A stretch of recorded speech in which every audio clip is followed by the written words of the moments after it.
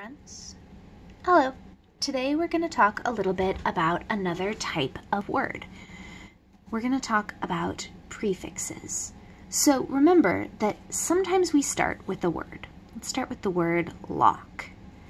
Sometimes in work you'll hear that called a root word. I called it a root word in my last lesson actually. However, I've been learning and I learned that more accurate, this should actually be a base word. If this word that we're looking at can stand alone, can be a word on its own, like the word lock, then it should more accurately be called a base word. If it's something that can't stand on its own, like for instance when we say bio, as in biology, that would be a root. Lock can stand on its own, so it's a base word instead of a root. But to bring our focus back, prefixes are what happens when you take a wee bit of extra information, a couple extra letters, and you stick them in front of your base or root word. If we look at the word prefix, it actually has a prefix in it. This part right here, pre, is a prefix. It means before. So a prefix is a piece that comes before the rest of the word. So if we look at the word lock, our base, and we put the prefix un in front of it, think about that. If I say, please go lock the door,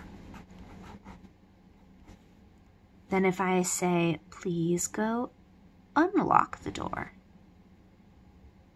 then it would be able to swing open. How about if I say, re-lock the door? That would mean to go back to it and lock it again. The prefix re means to do again.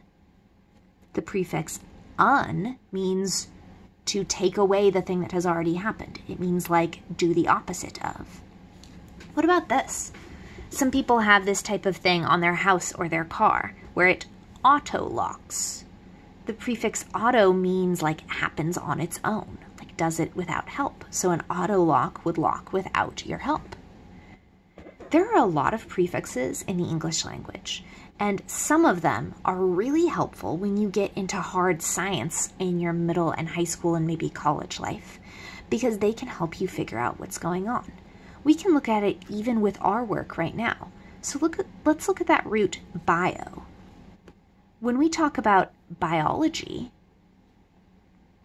we're going to switch colors because this is a suffix instead. Biology. Suffix means at the end. Bio is our root. We know that means life. Ology means the study of. So bio and ology. Biology means the study of life. Geo means the planet or Earth. And if we say geology, then that means the study of the planet or Earth. That's using suffixes, but you can do the exact same thing using prefixes. If I say that we have let me get a really good one. If I try the word, how about identify?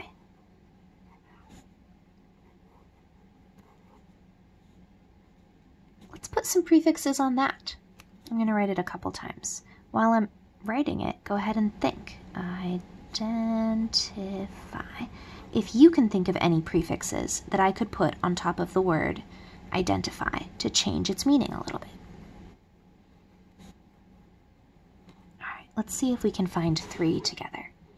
So identify is going to be a base word rather than a root because identify is a word all on its own. So let's think about some prefixes. What could I put in front of the word identify to change its meaning? To identify something means to figure out what it is. What if something is unidentified? Un means not. So an unidentified thing would be something that you cannot figure out what it is. All right, let's think of some others. Unidentify. How about, let's say you go for a walk and you find a plant and you think, oh, this is a Douglas fir. But when you bring it into the classroom, I say, I think you might want to get out the book and try to re-identify that plant. I think it might be something different than what you're thinking. Re means to do again. Re-identify would mean to identify over again. Unidentify, re-identify. How about when you walked in with that plant and said, I'm pretty sure this is a Douglas fir. If I knew it wasn't, I might say, I believe you have misidentified that plant. The prefix mis means wrongly. So to misidentify something would be to wrongly identify it. Check this out. What if you hadn't heard the word misidentify before? Maybe you haven't, but you know what identify means. And if you'd practiced working with prefixes, you might know that the prefix mis means like a mistake. Interesting. Do you hear how it's in the word mistake also? I wonder if that's a coincidence or if that's how the words were made. When you follow up on this, maybe you'd like to pick a couple words and put some prefixes in front of them yourself. If you're feeling like you know you've done some basic prefix lessons before, maybe you'd like to challenge yourself. Maybe you want to get into this thing that I just learned properly today of what counts as a base word and what counts as a root. Remember, a base means it can stand alone, and a root word is not a word unless it has help. Bio is not a word on its own. It means extra stuff. Maybe you'd like to click down in the description section where I posted a list of some of the very most common prefixes that you're going to encounter as you get older in science and things like that. Maybe you want to read those and learn a few. However you choose to follow up, find something to do. And if you're feeling like this is really new to you, maybe just take a couple words like I did and see about some simple prefixes you can stick in front of them. Whatever you do, have a good day, do good work, and know that I miss you. Bye.